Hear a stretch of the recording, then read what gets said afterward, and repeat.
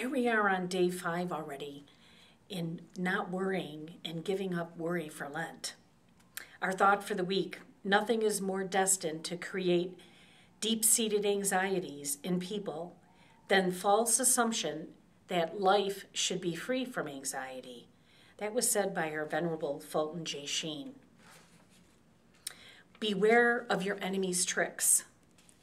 On the first Sunday of Lent, we are asked to be sober, be watchful. Your adversary, the devil, prowls around like a roaring lion, seeking someone to devour.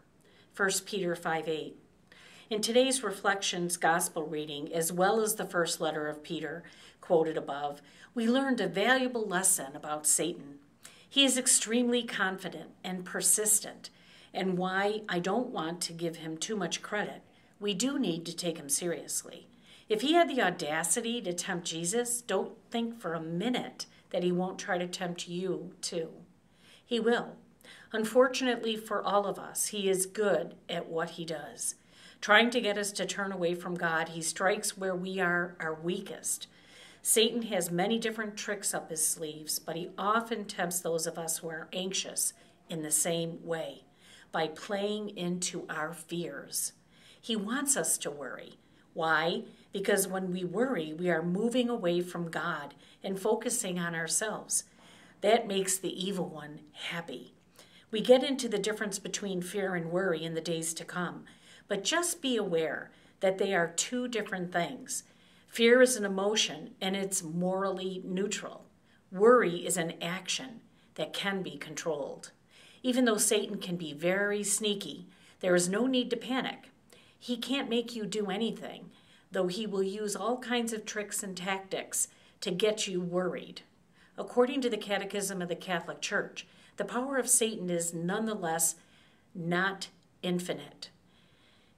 He is only a creature, powerful from the fact that he is pure spirit, but still a creature. He cannot prevent building up God's reign.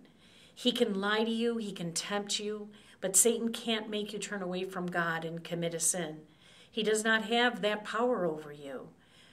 Know that he is going to pester you. Know that he rejoices when you worry. But always remember the words of Jesus and get in the habit of using them.